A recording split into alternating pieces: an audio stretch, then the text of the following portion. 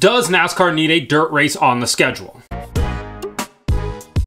For the first time since 2013, none of NASCAR's top 3 divisions will be racing on dirt. Of course, the trucks got the dirt party started back in 2013 when they raced at Eldora for the Mud Summer Classic, Dirt Derby, whatever you want to refer to it as long as Major League Baseball doesn't try to sue you for it. And then they went on to Knoxville, and then of course the Bristol Dirt Race happened, and the Cup Series joined them in 2021 and ran 3 races on Bristol Dirt, which was kind of a failed experiment because they switched back to concrete Bristol, and it posted a better rating this year than the Bristol Dirt Race did last year in prime time on a holiday. Now, granted, racing on Easter, people in the South, that's certainly going to hamper things potentially. But the fact of the matter is, the Cup race from Bristol on concrete this spring was up 11% over what it was last year. 3.809 million viewers tuned in this week, with 4.5 million viewers tuning in between that 7 p.m. and 7:15 p.m. time slot right there to catch the chaos that was Bristol.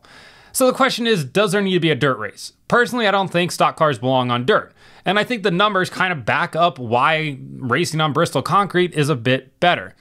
In the 3 Cup races at Bristol on the dirt, there were a combined 15 lead changes over those 3 races. Just for the sake of comparison, this past weekend's race at Bristol had 54 different lead changes, more than 14 more than the previous record on the concrete. And sure, did the tire wear contribute to that? Absolutely, and certainly green flag pit stops did as well.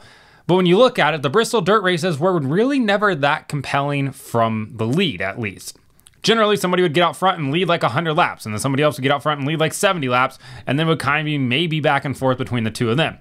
The only really good finish that we had at Bristol was when Chase Briscoe decided to do Chase Briscoe things and wreck Tyler Reddick and hand the win over to Kyle Busch. Other than that, most of the races there have been pretty ho-hum. I will say, from a green flag passing standpoint, what we saw at Bristol Dirt, they had 3,699 green flag passes last year on the dirt.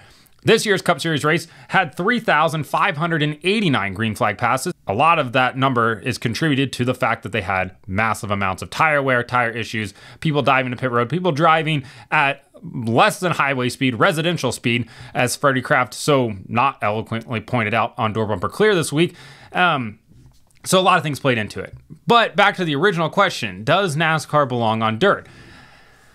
Again, I think there's a case to possibly be made for it. And unfortunately, I just don't think that you need to cover up an existing asphalt or concrete track to accomplish that dirt goal. I think that if you're going to do a dirt race, you have to go to an actual dirt track. Bristol Dirt just really never felt that fun. It was always like, I feel like we're being robbed of the best short track in the country, and we were being robbed. For 3 years, we had to endure Bristol Dirt. And I know some people liked it. They liked the gimmick and everything like that, and that's fine. Everybody's entitled to their own opinion. But if you're going to do a dirt race, do like what the Truck Series did and go to an actual dirt track. Truck Series went to Eldora and they went to Knoxville. There's 2 perfect examples of where NASCAR could consider going. I don't know if the relationship with Tony Stewart is good enough at the moment to go back to Eldora, and it certainly doesn't seem like the people in Knoxville gave a crap about having stock cars on dirt.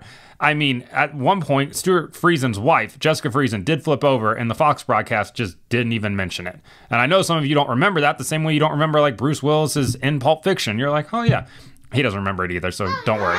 But the Bristol dirt races and the Knoxville dirt races just didn't really seem to capture everyone's attention the same way that Eldora did.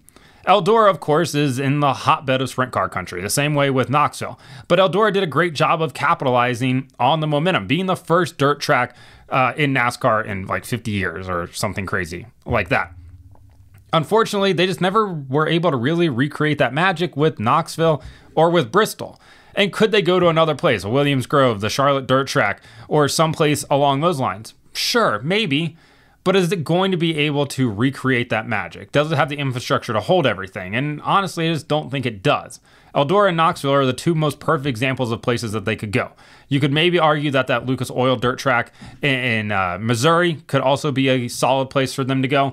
But at the end of the day, you have to have that infrastructure there. And I just don't know if any dirt tracks have it on the level that they need to have it to host a Cup race or even an Xfinity race, who still has yet to race on dirt. At the end of the day, I just don't think stock cars belong on dirt. And I didn't miss it this past weekend when we went to Bristol. Unless, of course, you want to get rid of like a Richmond or a Phoenix or something like that and replace it with a dirt race. You could probably convince me to do that, but definitely could convince me to do that. Hey, if you want to recover a racetrack in dirt, I think Richmond might be the perfect spot for you to be able to do that at. It'd be very weird, but they did it in NASCAR Heat 5. Why can't you just do it in real life? Duh, come on, make it happen. Regardless, I just don't think that the ratings are really there for dirt racing. I think it's a fine one-time gimmick, and if you want to have the All-Star race or the Clash at a dirt track, by all means, make it happen. But in terms of a points-paying race, yeah, the gimmick fell off after the first year, and it didn't really seem like people minded that much, which is totally fine, because that's kind of what gimmicks do, right? And I think Marcus Smith and his team at SMI saw that. So, yeah, at the end of the day, does NASCAR need a dirt race? I don't think so. I think they have a really good schedule as it is. I think the 2025 schedule is going to be even better. But again, I can be swayed on this opinion. And if there's a good argument to be made for dirt racing, then by all means, load these cars up and let's go to a dirt track.